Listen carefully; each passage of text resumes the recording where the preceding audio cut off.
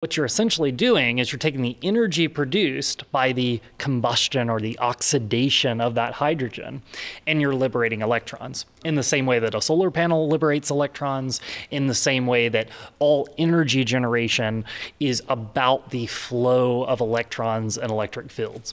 That's what a fuel cell does. It's essentially like taking that explosion and doing it in a very controlled kind of way inside what we call an electrochemical cell. Sure.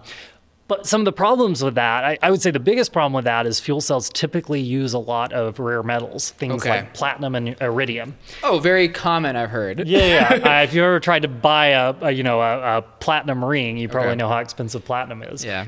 Will it be that 10 years down the road, we've found ways to eliminate elements like platinum and iridium, those catalysts from the cathodes and anodes of fuel cells? Probably. That's typically the progress of technology. Okay. But it's just like one of those kind of fundamental limitations that, like, for example, batteries don't have. Batteries, you take the electricity, you put it in, you don't have to worry about the electricity leaking out or exploding or anything like that. And for the most part, the materials that make up batteries are pretty abundant. There's no platinum or iridium in your average lithium-ion battery. Right, like lithium is kind of the big in the news. Way more abundant than these rare elements like platinum.